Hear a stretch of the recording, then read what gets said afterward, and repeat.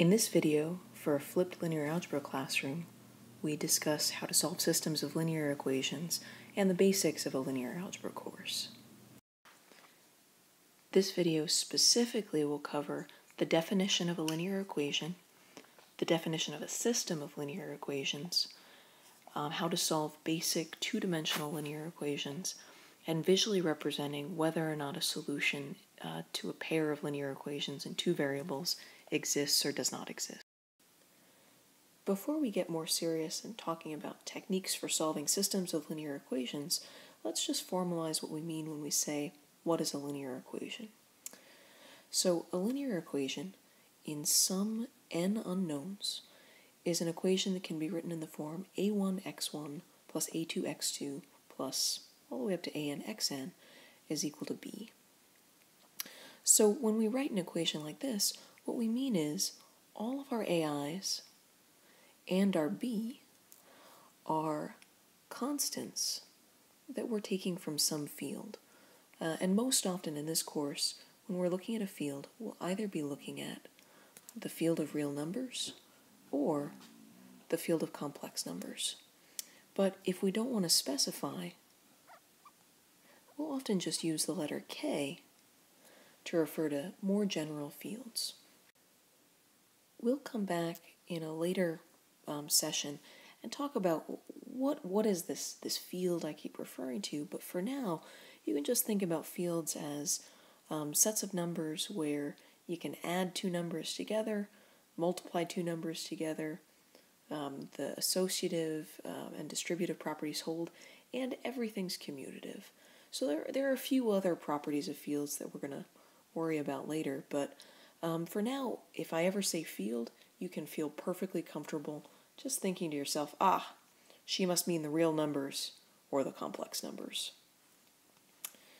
We'll also, instead of writing out x1 through xn, if we're dealing with either two-dimensional space or three-dimensional space, we'll often just use the letters x and y when we're dealing with two dimensions, or x, y, z if we're looking at three dimensions. I'd also like to point out, before we move on to the next slide, that if you're given an equation that's nicely written in this form already, it's pretty easy to recognize when you're looking at a linear equation. You guys might be presented with equations that are, not so secretly linear equations, but you have to rearrange them to recognize them for what they are.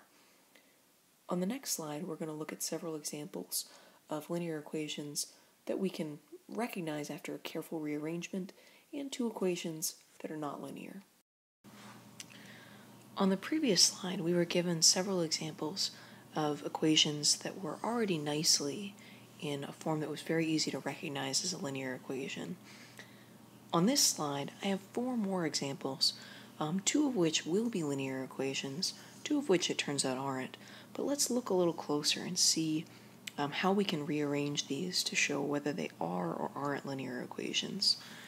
So I think a good place to start is going to be this first one. So let's pull him out. Looking at our first equation, which you see I've pulled out and put over there on the right, the only thing that separates this from like the normal presentation of a linear equation is we've got one of our variables and a coefficient on the right, and we've got one of our constants not multiplied by a variable on the left.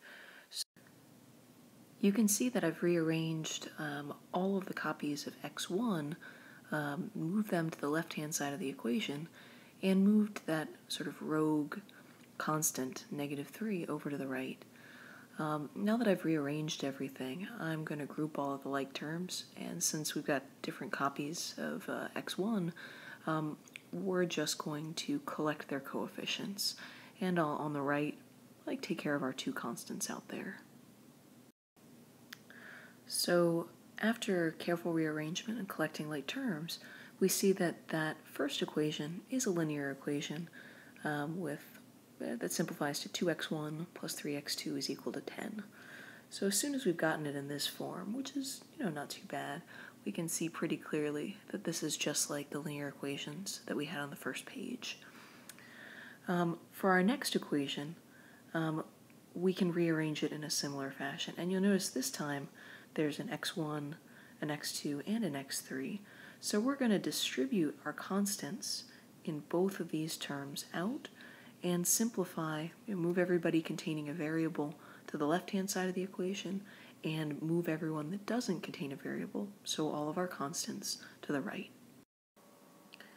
All right, you can see that I've already taken the first step and I distributed those, the left-hand side of the equation. So we're going to zoom in and actually finish this up to rearrange it in the standard form for a linear equation. So we're going to leave our term 3 times the square root of x1 on the left-hand side. We're going to move this term to the left-hand side. We'll keep our 5x3 on the left-hand side, and we'll take both of our constant terms and move them to the right. So our final rearranged form of this equation is going to be 3 times the square root of 2x1 minus 3x2 plus 5x3, and all of that's going to be equal to negative 6 times the square root of 2 minus 5. So for our final two equations, you guys might have already noticed looking at this that both of these look fairly different from the first two.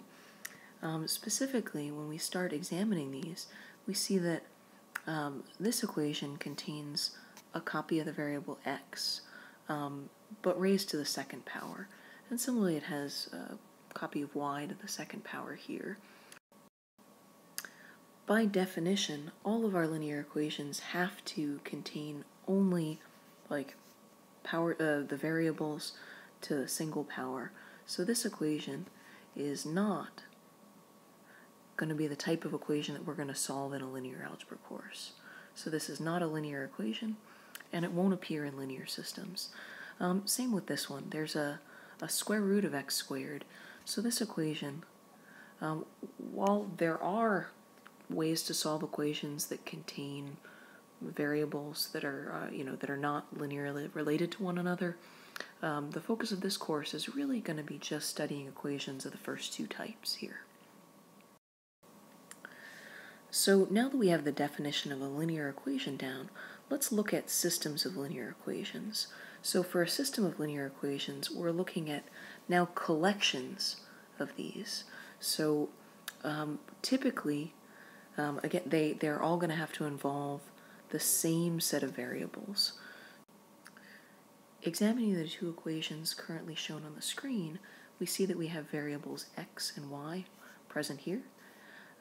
So we're going to look at, given a pair of linear equations in, for example, two variables x and y, let's look at, once we have this definition of a system, let's look at what it really means to solve an equation like this. So for this system, we say that a solution to a system of linear equations is a set of values. So for example, if we had x1 through xn, we'd be looking for values s1 through sn that satisfy all the equations. By satisfy, we mean if we plug in s1 for x1, s2 for x2, all the way through Sn for Xn, a solution to a set of linear equations would just be a set of values S1 through Sn that make all of the equations present in our system true. Let's examine this definition of solution by actually calculating one for that system of linear equations we looked at on the last page. Some of you may have noticed, since we're looking at two equations in two unknowns, instead of writing x1 and x2 all of the time, I've started writing x and y. That's pretty standard when we're dealing with just two, or when we move up to three variables, we'll look at x, y, and z. In general, so long as you're consistent with your naming of your variables of your unknowns, you'll be set. So let's look at how two techniques that we can use to solve systems of linear equations. And many of these you'll actually have seen in a pre-calculus course. So the two early techniques that you may have seen in other classes to solve systems of linear equations include substitution and combination. So with substitution, which I'll move this guy down here while we actually work through a problem in substitution, we look at our equations and we solve for one variable in terms of all of the other variables present. So we rewrite our second equation so that we get x alone by moving y to the right-hand side of our equation, and then we're going to take that and plug that back in to our first equation. So after plugging this in, we get 3 times 3 minus y minus 2y is equal to 4. This simplifies to 9 minus 3y minus 2y is equal to 4. And grouping like terms and moving, basically simplifying it a little bit further, we get 5y is equal to 5, which simplifies further to y is equal to 1. So plugging that back into our first equation, we actually see that y is equal to 1 gives us that x is equal to 3 minus 1, or x is equal to 2. So using the substitution method, we see that we have a solution, x is equal to 2, y is equal to 1, which we would write using the notation that we saw earlier as S1, S2 is equal to 2, 1. We're also going to go through this one more time, writing it as a combination, since this is another fairly direct and easy technique. So let's set up our combination system and be right back. When using combination, one of our goals is going to be to find a way to cancel out copies of variables. So you notice that when I've rewritten my system, I actually started by copying this down by taking the first step. I multiplied my second equation by 2 because my goal is to cancel out the positive copies of y I have in the second equation with the negative copies of y I have in the first. So looking at the two of these and combining them, so I add both equations. Since both of these equations hold, we should be able to add them term by term and get a third equation that's also true. And so the equation that we get is 5x is equal to 10. So this was just adding up term by term all of the coefficients of x to get 5x, all the coefficients of y to get 0y, so I didn't write it out, and all of our constants to get 10. So this simplifies to immediately x is equal to 2.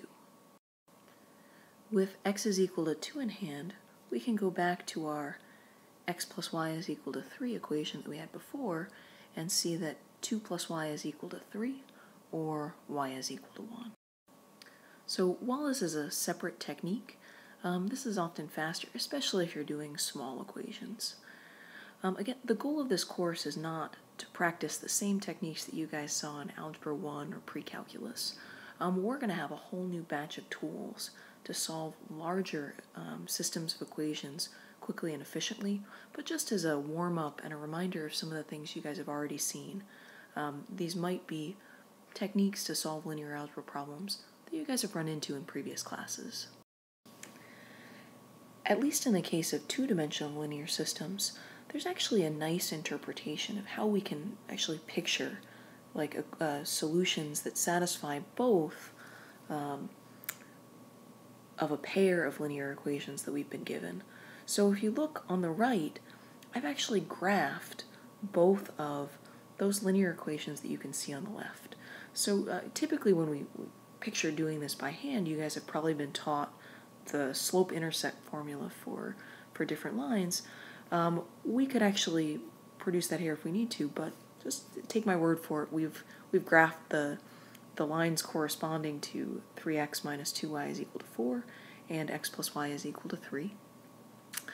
And you can actually see on this picture the place that they intersect is our solution that we calculated on the previous slide. So this solution, which was x is equal to 2, y is equal to 1, is the unique point that sits on both of these lines. So solutions, another way to picture them is they're going to be the intersection of lines. As we get to higher and higher dimensional space, we'll start talking about hyperplanes, but we can interpret whether or not a system has a solution by asking whether or not the lines corresponding to our systems of equations intersect or not. In the case of a system of linear equations in two variables, where we have two equations, there are actually three different situations that could happen. In one of our situations that we saw on the previous two slides, our two lines intersect at a unique point. So that unique point gives us exactly one solution to our system of linear equations. Given two equations that define lines that are parallel, as these two equations do, and you can solve these on your own if you're curious to see what the slope-intersect formula for these two lines would be, we have, for two lines that are parallel, there will be no solutions present. And there's one more scenario that can occur for two linear equations and two variables, which is our two equations that we're given might actually define exactly the same line. So in this case, you can actually see we have infinitely many solutions lying along that line. So don't take it as a given just because your equations look somewhat different, that there's necessarily one unique solution present. And we'll return to this in later lessons, but for now, one of the takeaways is the situation that we saw for those for two equations and two variables, that idea of there being exactly one solution if our lines intersect in a unique point, no solution if the lines defined by our equations are parallel to one another, or infinitely many solutions if our lines intersect, so overlap at infinitely many places. It turns out this is going to hold for all systems of linear equations in any number of variables. And we'll see that the type of solutions we get might be a little more complicated than this, but every system of linear equations is going to fall into one of these three cases: either no solutions, exactly one solution, or infinitely many solutions. So this is the end of the first set of slides, and in our next lesson we're going to return and look at using matrices and matrix algebra to start approaching solutions to linear equations more generally.